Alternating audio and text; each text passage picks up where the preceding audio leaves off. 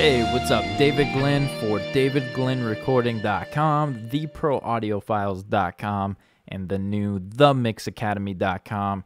Today we are going to talk about creating some space for the vocal in a mix, push down some music a little bit, and how to open up the music once the vocal is no longer singing, no longer in the mix. Very simply, we're going to use Wavesfactory TrackSpacer to accomplish this. And a simple send. So we're going to go load TrackSpacer. I'm going to show you how to set it up. And then we're going to bring this in. We need to give it a bus.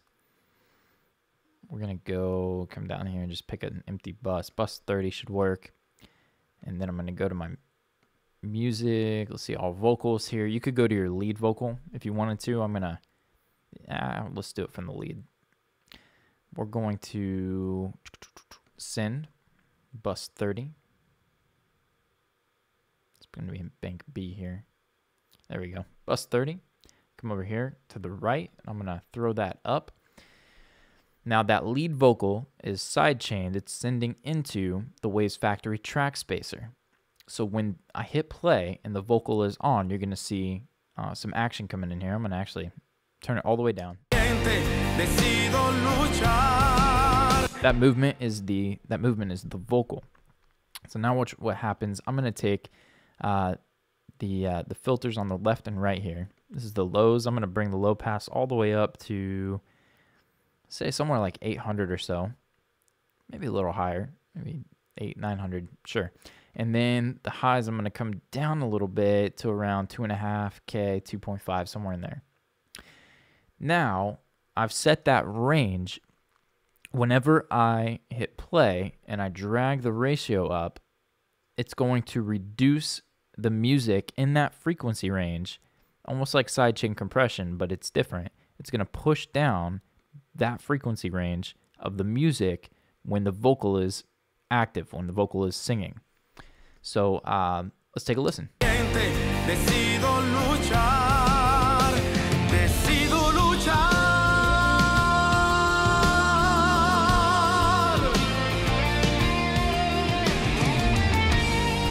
Okay, it sounded horrible, right? But you heard it working. So that's the point of this exercise. I want you to hear it actually working. So let's listen one more time. Here's all the way in pretty much. And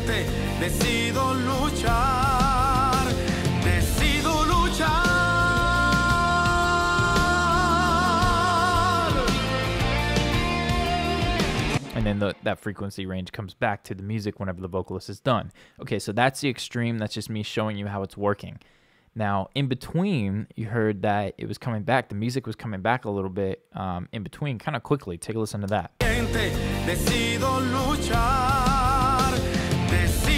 So those little, I'm just kind of opening up that filter.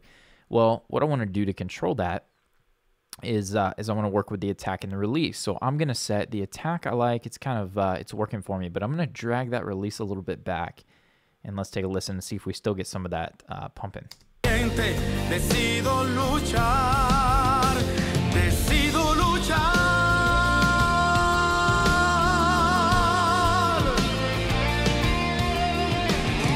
Okay, now there's less of it, but I still feel like we can tighten up the release a little bit or extend the release so that when the vocalist disappears, the music doesn't just all of a sudden come back and be full spectrum again. So I'm going to push this release back and let's go to I'm using my trackpad here. It looks like you can control that parameter. Okay, up here, the vocalist, let's find where he's done with that last note and the music is coming in.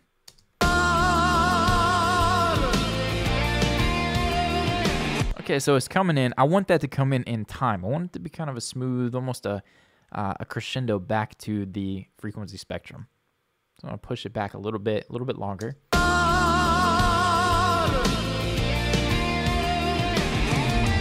Okay, it's a little bit slower, but I kind of like that. I want it to be subtle. I want it to be gradual.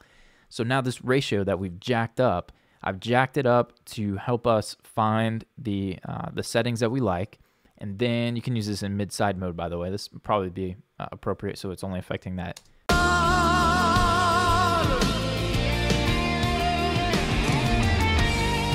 Okay, so that's pretty cool.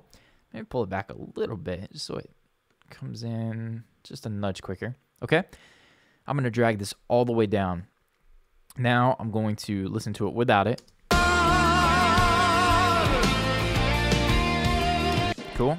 So that vocal, now that we've heard it the other way, is kind of like, man, we need a little more space there. So let's try to gain some space for the vocalist, and we're just going to drag that up a little bit as he's singing.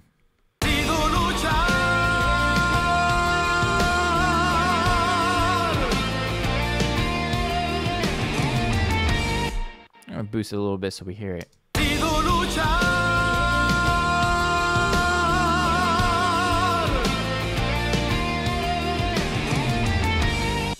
Okay, so that's probably still too much, but depending upon the song you're working on, that may be perfect. It may be kind of cool to have that as an effect.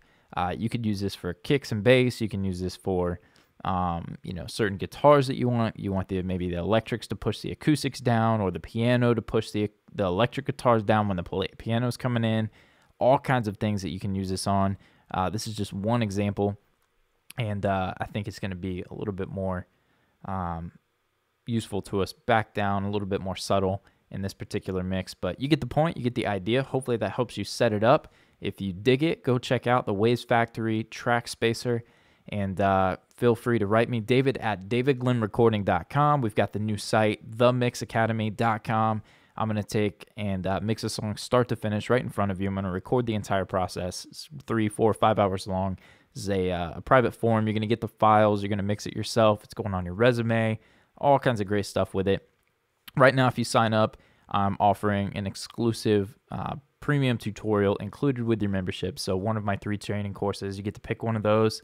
And if you tell me from this video that you got word about the Mix Academy from the Pro Audiophiles YouTube channel, I'm going to actually toss in an extra surprise for just you. So check that out, themixacademy.com. Like, subscribe, share this with your friends. Hopefully that'll help us to continue to bring you great content, and we will catch you on the next one.